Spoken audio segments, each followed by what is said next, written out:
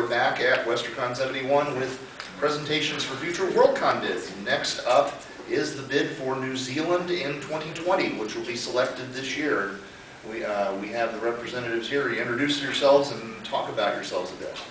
Hi, I'm Ben Yallow. I'm representing the New Zealand bid and will be facilities division head should we win. As such, I can probably most closely talk about facilities. I can make general commentary, but the facilities have been my area of particular specialization. Hi, I'm Debbie Chowdhury, and I'm representing the New Zealand bid here. You should speak up. Yeah. I've got all kinds of jobs that Maria and Norm has been having me do. So I don't know exactly what I'll be doing, but I'm excited. It's my first time going there. We have a table upstairs. If there's any information you want, we'll have all that there for you. Right, we have lots of information. Some of it is even accurate. Now, it should be noted that New Zealand is the only bid that is filed. It is the only bid that is on the ballot. You have to be a member of this year's Worldcon in San Jose to vote. There, you have to pay a voting fee. It's $40. $40 to vote. That guarantees you a supporting membership in whoever wins. There is no guarantees in bidding, however. So, right. The big thing that some of you might or might not have heard about, we've attempted to put out press releases as much as we can, but not everybody is on various press releases lists. We have had to move the convention dates approximately 2 weeks earlier. The convention dates are now going to be Wednesday, July 29 through Sunday. It's a Wednesday through Sunday. Sunday, yeah. August 2nd. August 2nd, yeah. Basically, it's that last weekend in July, floating into the beginning of August. The reason for that is that our main exhibit hall, the building that contains our main exhibit hall, among other things, basically somebody with a lot of money, in fact sufficient money that they don't even deal with the convention bureau, they deal directly with the city, came in and booked that facility for 8 weeks. Starting with the days that we had originally planned for the convention. Wow. And you know, if somebody's prepared to go in with 8 weeks, we're not going to be able to fight somebody with the money to rent the convention center for 8 weeks. So we basically said we can move to earlier or we can move to later. Later is really not feasible because basically that would put us in October or later. Does not work. It's less, but it's warmer. It's warmer. that's what. Basically, by moving approximately 2 weeks earlier, we probably knocked maybe 2 or 3 degrees centigrade, call it 5 degrees Fahrenheit, off the average temperature. $100 off a year. I'm speaking here not just as the moderator's panel, but also as the WSPA's division manager for this year's Worldcon. The New Zealand bid has refiled their bidding papers. The revised papers are available from the site selection section of the worldcon76.org website, as is a revised site selection ballot.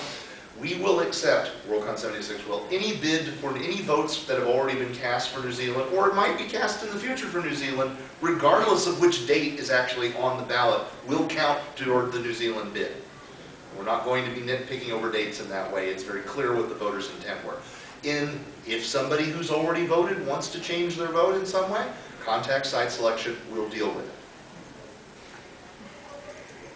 And that's it. You want to go on? Okay, let me talk a little bit about our facilities.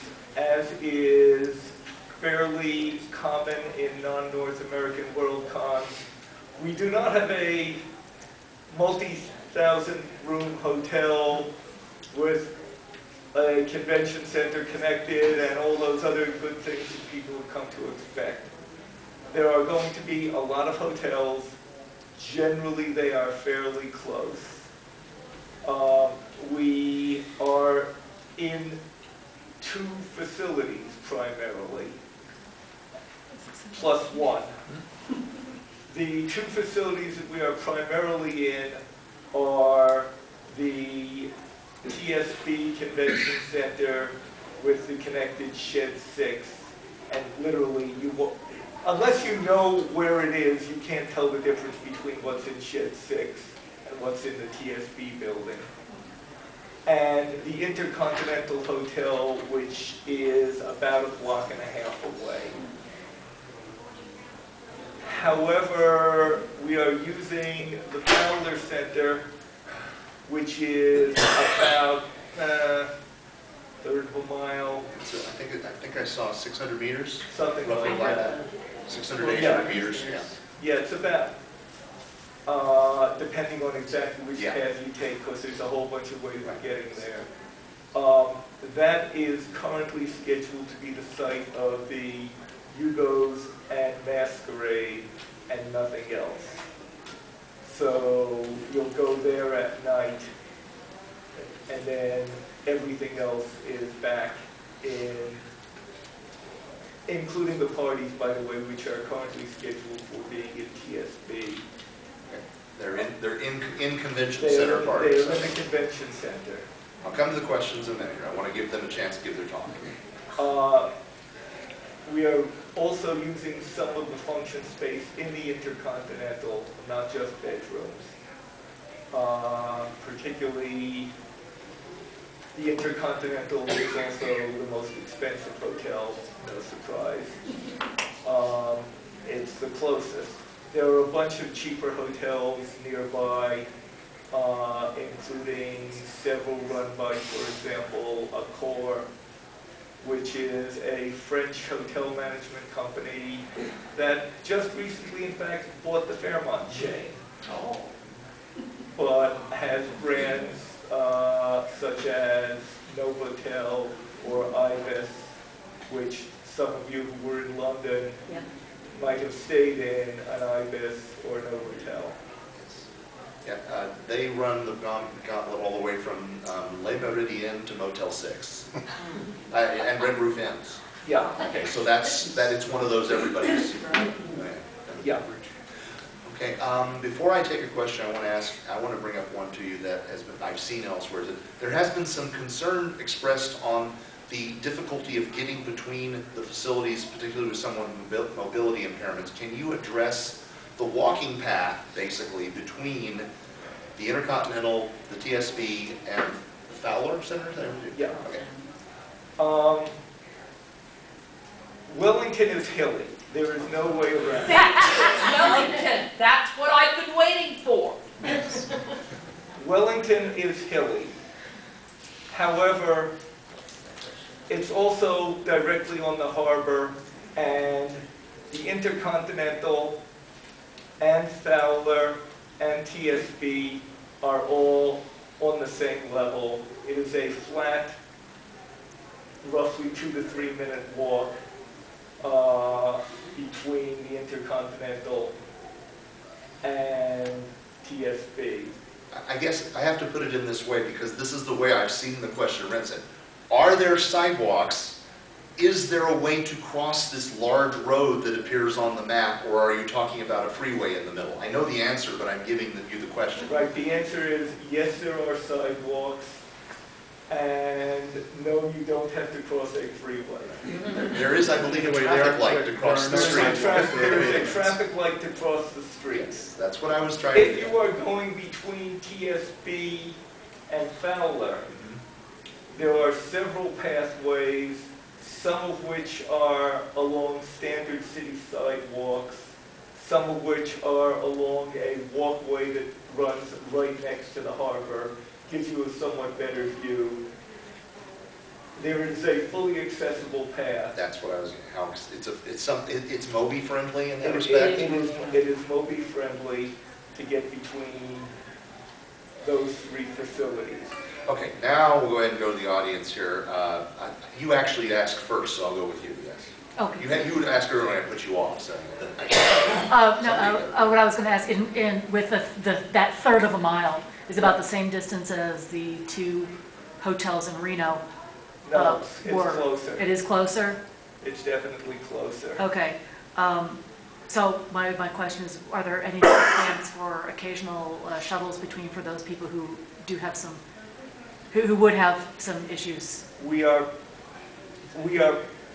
looking into it. A lot of it is going to depend on budget. In the back.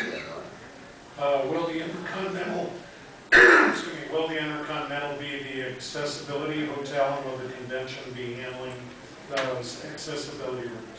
The question about accessibility rooms and will the Intercontinental be the accessibility hotel? Yes and no. We will get all the accessibility rooms in the Intercontinental. It is nowhere near enough rooms for dealing with all the people with accessibility needs, nor for that matter are we convinced that, remember I said earlier, it's the most expensive hotel. There are going to be people who are going to want accessibility rooms in places that are substantially cheaper than the Intercontinental. Basically, we're going to grab every accessibility room in all of the nearby hotels, and we are currently looking at doing what Dublin is planning on doing, that is make a list of people who have notified the accessibility people, and those people will get first shot at booking rooms. Okay. Yes. Will you also let us know which hotels do not have elevators? We will. Because some people don't want to schlep their luggage up 4 floors, you know, and... Yes. Most of the hotels have elevators. In fact, most of the hotels actually have 2 sets. Many of the hotels have 2 sets of elevators. Okay. Remember what I said? Wellington is on a hill. Lots of hills. So that, for example, the James Cook, which is probably one of the closer conventions and is the next price range down from, it's a lovely hotel. I stayed there when I went to New Zealand for a weekend a couple of months ago. Basically, the main entrance to the hotel is up about 8 floors from sea level. Okay. What there is a hidden elevator in a place that you will never find, therefore we know that we will need to tell you where it is. Because there is a tiny sign that says, please ignore this sign, it might get you to someplace you want to get to. You take that elevator, it goes up through 8 stories of parking garage and dumps you into the lobby. And then you switch to the other set of elevators that actually goes to the sleeping floors. And the Novotel, which is like 3 doors down, has its own hidden elevator a few doors down. That's important. Everything is built to deal with the fact that you've got these hills. Okay. Now, we do have some budget hotels that have that are low enough that they have like an elevator and don't count on it very much. Generally, all of the hotels do have free Wi-Fi, so that's included. The New Zealand dollar compared to the US dollar is much, much cheaper. Yeah. All the prices that we quote are going to be in New Zealand dollars, including your pre-supports. Okay. New Zealand dollar right now is trading at about 70 cents. So when you see the prices in New Zealand dollars, remember to think of them, if you're US based, which most of you here are, think of them as 70-cent dollars. The prices include all of free Wi-Fi. The prices include all taxes. Let me put in a little asterisk. The New Zealand Supreme Court has declared that the arrangements that credit card companies have in essentially every country in the world, that basically you can't put on a credit card surcharge, they've declared that illegal. Most places in New Zealand will put a surcharge on their posted prices if you attempt to pay with a credit card. Typically, by the way, that ranges about 1.5%, maybe 3.5%, depending on which card. Okay, I think we have time for one more question to remove. Was there one more? One more? Sharon? So you mentioned that the parties will be in the function space. Can you explain a little bit more about the plan? Is it going to be like Longcon was? Is it going to be separate boxes? The current plan is separate rooms. Basically, take the rooms in shed 6 actually probably, and convert them over, or take some of the room. TSB in its half of the building, again, has a few small rooms, and we are working with them on trying to get the corkage arrangements to be as reasonable as possible. Okay. All right then. Once again, the election is this year in San Jose. Voting is already open. You can go to the Worldcon76.org website under site selection, get information about this. If you are not going to San Jose, but you are a member of the convention, you can vote by email or postal mail. You do have to purchase what's called a voting token if you're going to pay by credit card. And that's all explained on our website at Worldcon76.org. Right, and we are not taking pre-supportings in cash here. You can get pre-supportings on our website. The website lists all the prices in New Zealand dollars, but we're using our payment processor. Will take pretty much anybody's credit card, and With no surcharge. And you have a table at the fan table areas. Are you holding a party there? no. Okay. Thank you all very much for that one.